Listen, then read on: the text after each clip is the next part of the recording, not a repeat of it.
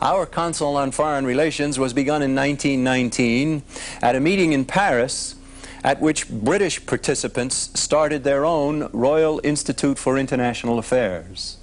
The Royal Institute for International Affairs in England, the Council on Foreign Relations in the United States, are twin organizations for the same one world socialist goal.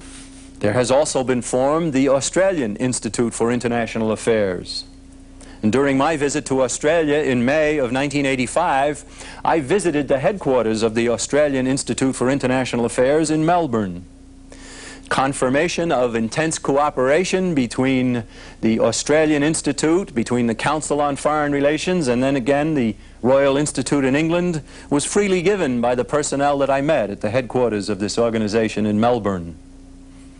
One woman I remember meeting told me with great delight that in 1983 the organization, the Australian Institute for International Affairs, had celebrated its 50th anniversary, and they had a gala affair, and the chief spokesman at their affair was a guest from South Africa, Mr. Harry Oppenheimer, the head of the South African Institute for International Affairs.